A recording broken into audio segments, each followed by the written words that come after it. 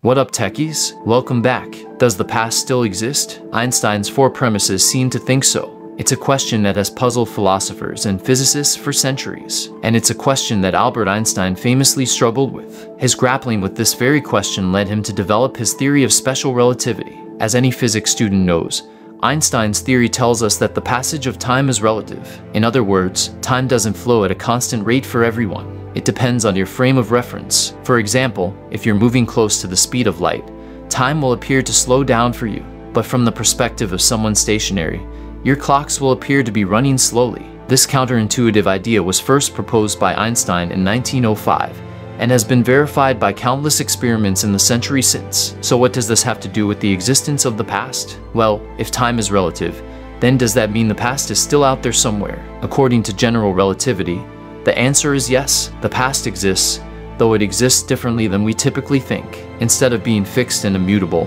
the past is dynamic and ever-changing. It exists as a set of events observed from different frames of reference. So when we say that something happened in the past, we mean that it happened from our current frame of reference. Of course, this raises deep questions about the nature of time and reality. So let's explore. Time is an illusion. We are always in the present. But time can move so fast that it feels like we're living on alternate planes of reality where days turn into weeks, and years go by before you know it.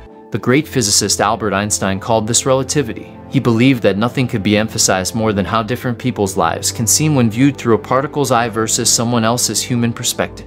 In the present moment, the same holds in space-time. A dimension's labels lose their significance once time has been transformed into one. We talk about time, but what exactly is it? Exactly what does it mean to say that time is a dimension? Is there an alternate dimension? Ones with supernatural origins? Einstein was the one who grasped the significance of this. It requires four assumptions on our part if we are to comprehend it. Nothing can travel faster than the speed of light in a vacuum, and all perspectives are equally valid because of this. Because of that idea, Einstein was able to develop his theory of special relativity. Furthermore, it is not necessary for there to be observers. Of course, since we're dealing with theoretical physics, we're talking about theoretical observers. Therefore, if another observer with a different point of view is possible, their perspective is just as valid as yours. The word observer conjures up images of a staid individual, perched atop a hill with binoculars in hand, patiently scanning the horizon for signs of movement. But what exactly is an observer? How about ants? Can they observe? A tree? A dolphin? Perhaps? How and what must one observe to be properly labeled an observer? There is, perhaps surprisingly,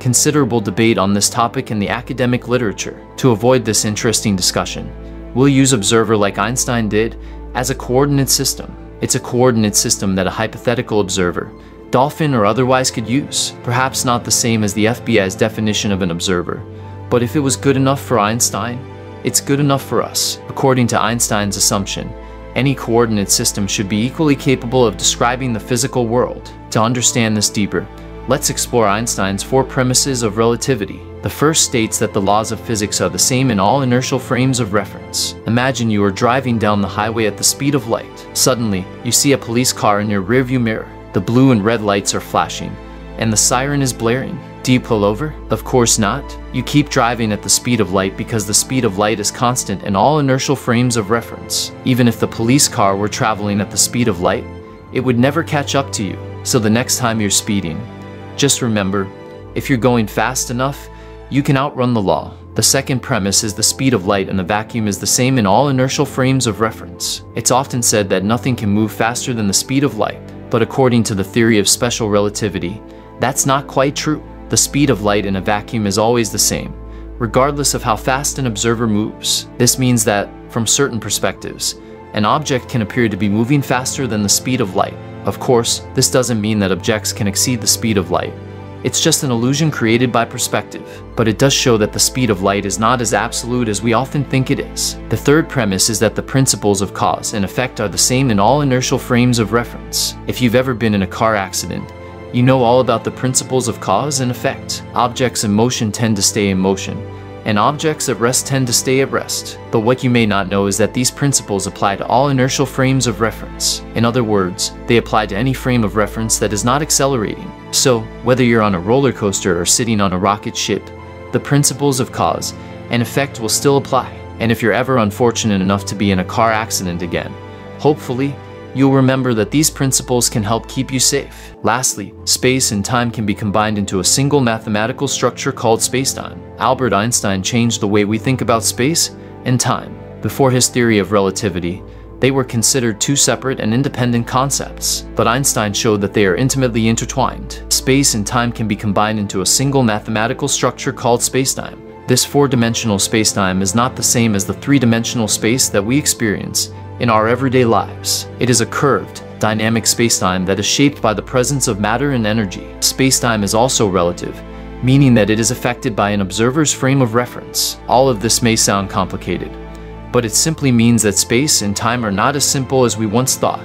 Everyone discusses events now, but we never stop considering the time it takes light to travel. What exactly is taking so long? Why is it that we can't just agree on a now and move on with our lives? The fourth assumption that Einstein made is one that we can employ. Each point of view is just as credible as the next. To put it another way, physicists would say that the concept of now is observer-dependent, which means that it varies depending on who is measuring. In other words, now is relative to the observer. If you want to discuss the now moment, we are in two distinct places. This idea is also known as the relativity of simultaneity for those who enjoy using overly complicated phrases. In a typical situation, one person is considered to be resting while the other is in motion. But from the person's perspective in motion, they would say that the other person is moving, and from their perspective, they would be correct. So, there can be multiple correct answers depending on the observer's perspective when it comes to the now moment. The bottom line is that there is no universal understanding of what now means. It's all relative. These four premises lead to the conclusion that there is no absolute frame of reference,